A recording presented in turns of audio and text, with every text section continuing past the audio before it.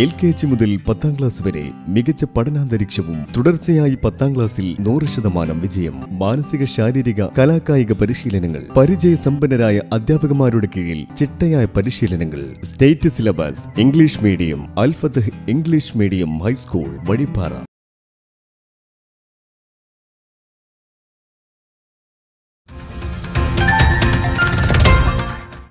നമസ്കാരം, മളുവനാട് ന്യൂസിലേക്ക് സ്വാഗതം. അങ്ങാടിപ്പുറത്ത് വീടിന്റെ ജനൽ വഴി സ്ത്രീയുടെ 3.5 പവൻ സ്വർണ്ണമാലയും 2 മൊബൈൽ ഫോണുകളും കവർന്ന കേസിൽ പ്രതി അറസ്റ്റിൽ. നിരവധി ഭവനഭേദന കേസുകളും ബൈക്ക് മോഷണ കേസുകളിലും പ്രതിയായ 27-കാരനായ ചേലക്കര സ്വദേശി പുതുവീട്ടിൽ അബ്ദുൾ റഹീമിനെയാണ് പെരിന്തൽമണ്ണ പോലീസ് അറസ്റ്റ് ചെയ്തത്. നിരവധി ഭവനഭേദന കേസുകളിലും ബൈക്ക് മോഷണ കേസുകളിലും പ്രതിയായ ചേലക്കര സ്വദേശി പുതുവീട്ടിൽ അബ്ദുൾ റഹീമിനെയാണ് പെരിന്തൽമണ്ണ DYSP PC ഹരിദാസിന്റെ നേതൃത്വത്തിൽ Perinthalmanna inspector I Girish Kumar, SI Manjith Lal എന്നിവരടങ്ങുന്ന സംഘം അറസ്റ്റ് ചെയ്തത്.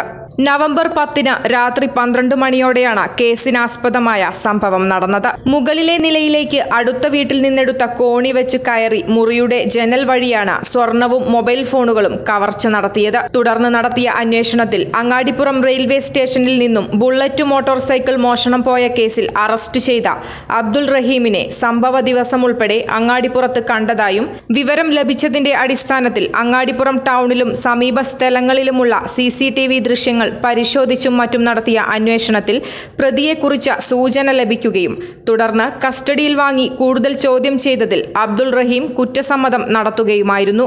അങ്ങാടിപ്പുറത്തെ മോഷണക്കേസ് കൂടാതെ കുറ്റിപ്പുറം സ്റ്റേഷൻ പരിധിയിൽ കോളേജ് ഹോസ്റ്റലിനു സമീപം നിർത്തിയിട്ടിരുന്ന ഹിമാലയ ബുള്ളറ്റ് മോട്ടോർ സൈക്കിൾ മോഷ്ടിച്ച് കൊടൈക്കനാലിൽ വിൽപ്പന നടത്തിയതായും പോലീസിനോട് പറഞ്ഞു.